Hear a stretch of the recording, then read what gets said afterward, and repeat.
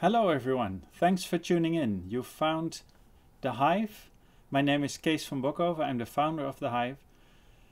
And I'd like to explain a little bit more about our FAIR data services today. So the mission of our company is to enable open science. And we have two ways of doing that, which is building on open source solutions and communities, and also by verifying data. And I'll come back to both of them. But our business model is really also has two pillars. One is engaging in pre-competitive collaborations, and the other is in direct to customer projects.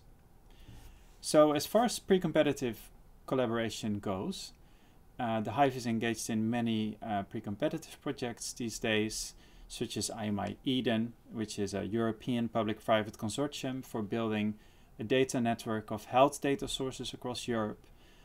Similar projects in Pioneer for prostate cancer, Big Data at Heart in cardiovascular diseases. We have projects like FAIR Plus, which focus on how to implement FAIR data in a life science setting. We have projects like Radar CNS that focus on using open source technologies for wearable sensors and decentralized trials. So many different open source projects and communities like Odyssey, CBioPortal, Open Targets that we're engaged in. So that's a big part of what we do at the Hyve. But actually an even larger part is our professional services, many of which has to do with FAIR data in some way. And I've listed a few of them here. So organizations that start out with data governance and focus on implementing the FAIR principles, we can help them to analyze the current landscape, build conventions for how do I describe metadata, what are URI policies that we can adopt, what are some of the data models, open data models like FHIR and OMOP that can be adapted for data governance purposes. We do workshops, we help organizations with setting up data mapping, so many different ones really, and I would like to quickly highlight three examples.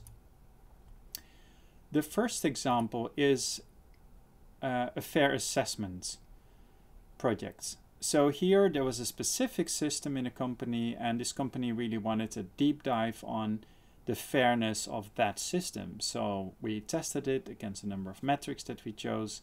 And we also recommended the organization how they could increase the FAIR score of some of the lower scoring principles.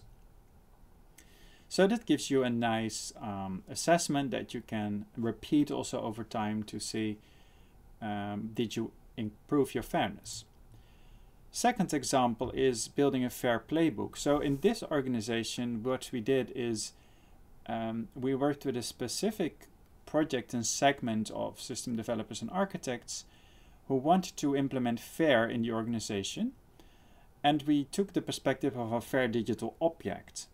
So then we, for instance, the identifier aspect of FAIR, we looked at what are the registration of systems for identifiers that are available in a company, and we wrote down for a system architect that may not necessarily be an expert on FAIR or data governance, but is expert as an architect.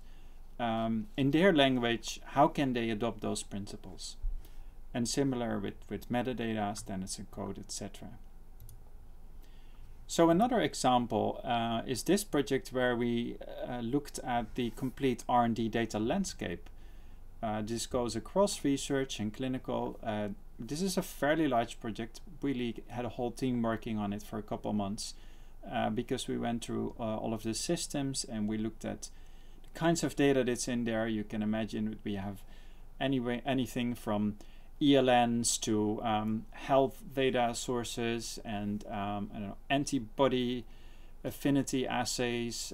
You have public data sources that from the EBI and from the NIH, etc., that are brought in.